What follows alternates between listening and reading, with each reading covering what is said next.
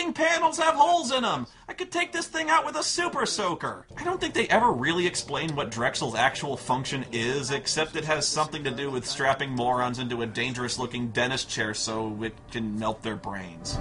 Sir, I don't feel comfortable about this, sir. It's all right. Ah, don't be a pussy. Now get in the chair and let the unlicensed, untested nuclear computer shoot lasers into your retinas and fuck with your brain. It'll be fun! Oh, he's playing that Star Wars Rebel Assault FMV game. You know, when I was a kid, I used to bullseye womp rats in Beggar's Canyon back home myself. Then he's on a roller coaster.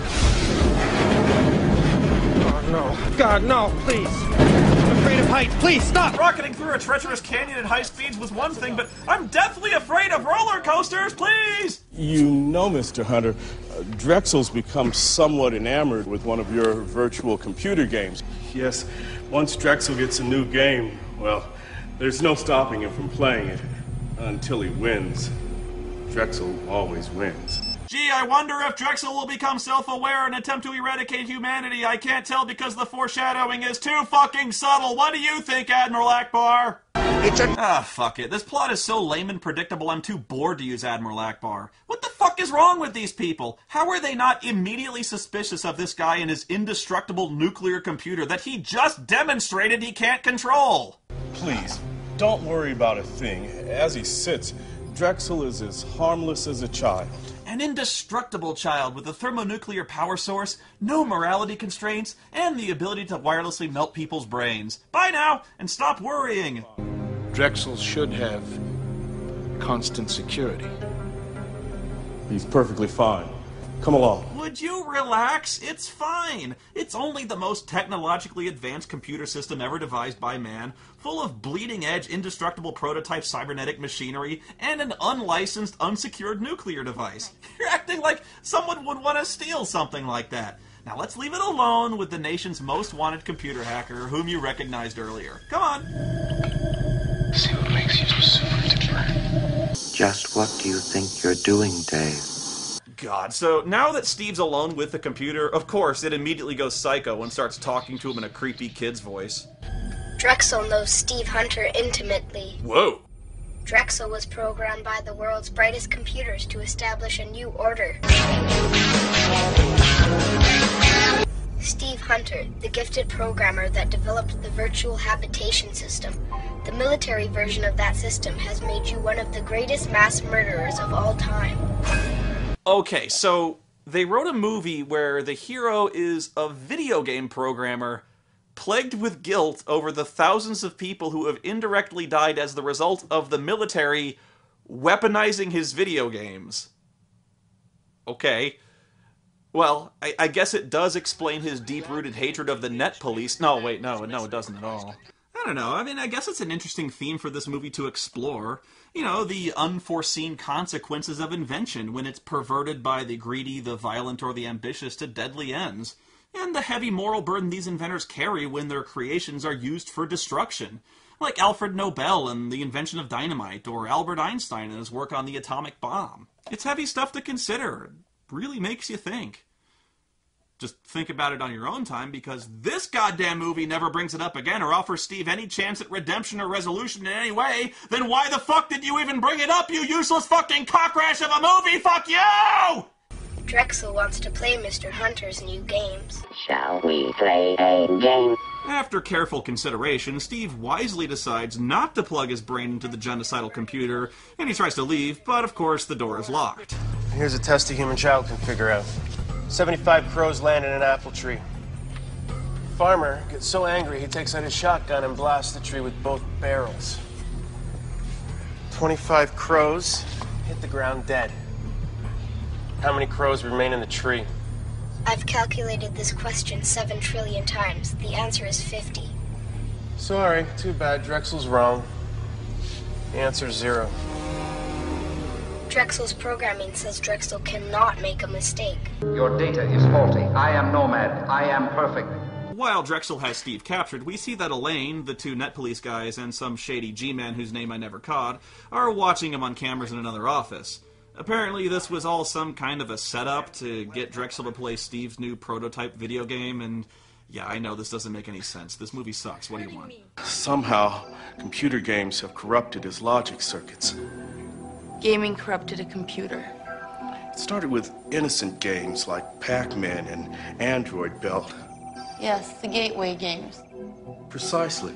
But he soon moved on to the hard stuff. And now Drexel craves the newest and fastest computer games. That's how it starts off, people. Starts off innocent with the gateway games, Asteroids, Q*bert. Then before you know it, you're neck deep in the hard stuff. Super Mario, Double Dragon, Mega Man.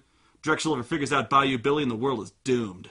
If we don't give him what he wants, he threatens to launch nuclear missiles or send stock prices crashing. Yeah, and why exactly did we give Drexel access to nuclear missiles in the first place? Isn't this a software company? What the fuck is going on? There's no one here to oversee this shit from the government or the military. Besides, I already seen this movie a million fucking times. I saw it in War Games, a far superior movie, by the way. But can't we come up with something new and original for an evil computer to do besides launch nukes and crash the stock market? Something legitimately scary? Guys, please, I'm begging you. He could make Gary Coleman president. Ah! Oh my God! Run! Panic! Every man for himself! Go! Oh my God! Oh my God! Oh my God!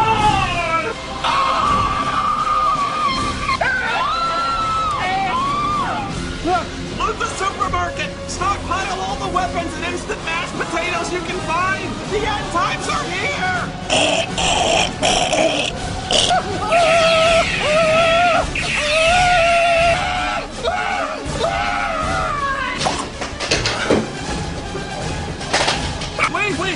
Wait. It's alright. I just checked. Gary Coleman is not in this movie. We're okay. We're gonna be okay. We're safe. Now, the movie's set in 2003. The president's gonna stay exactly who he is. A perfectly normal...